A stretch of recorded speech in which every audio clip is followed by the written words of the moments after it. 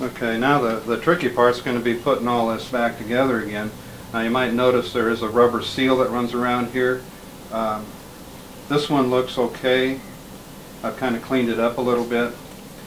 And yeah, probably ought to be replaced, but I don't have one, so we're just going to hope for the best here for the moment. Okay, now we've got these two bearings, ball bearings, to put back in. And when I had pulled this out, it was vertical, so I'm going to put it back in that way. And of course, I'm going to end up with one on top and one on the bottom. Now, the question is, how in the world do you keep that bottom one in there? So what we're going to do is take a little bit of grease, and I'll put that on my fingertip. It's the fun part of mechanics, you get to be nice and greasy. Now I'm just going to put the grease in there, and I'm going to do that on both sides. Now in theory, the grease will hold the little ball bearings in there long enough to get this in, and that's exactly what's happening so far. Okay. Now we're going to have this go in just like that. That doesn't matter. There. Now we just press it in,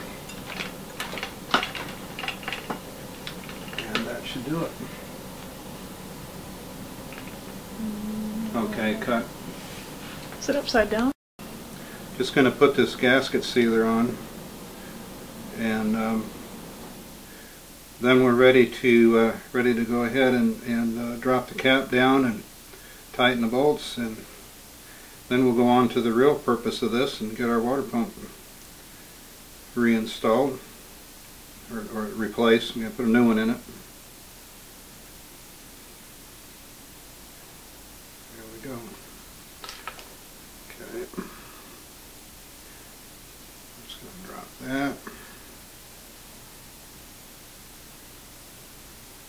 There. Now when I took this off, the gasket sealer was only on one side, and that's what we'll do this time too. Okay. Oh, one of the other things that's essential for this is to have a nice long screwdriver.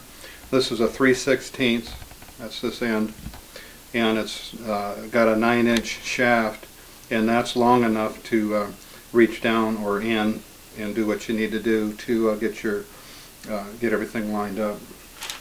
We used two of them. You could probably get by with one. Alright, and in here, actually I could use this. That's better. There's an O-ring right up at the top here, and we want to make sure that it's preserved.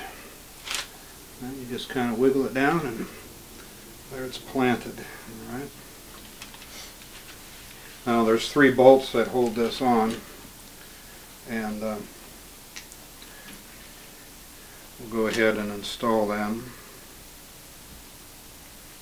I'm getting some of the anti-seize on here. These came out real easy, but I noticed that there was some of this anti-seize on it. That's probably why it worked out so good. Just going to get them all 3 started again. This is one of the ones you need to be careful of. We're going to torque it, and you need to go look that up as to what that's supposed to be for your engine. Probably put too much goop on there. Yeah, I did. Well.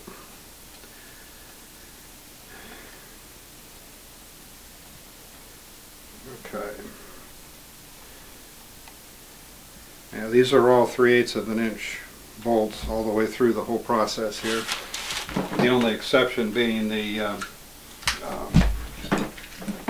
there's one bolt that's actually on the motor itself, and that's this one. That's 9/16 that attaches to the motor. Torque wrench here. We're just going to go ahead and I'm not going to tighten them all right up to the amount. I want to have this come down evenly. That concludes the installation of the shift rod and the gear case cover assembly. Now we'll move on and we'll replace our water pump, and then we'll be able to go sailing.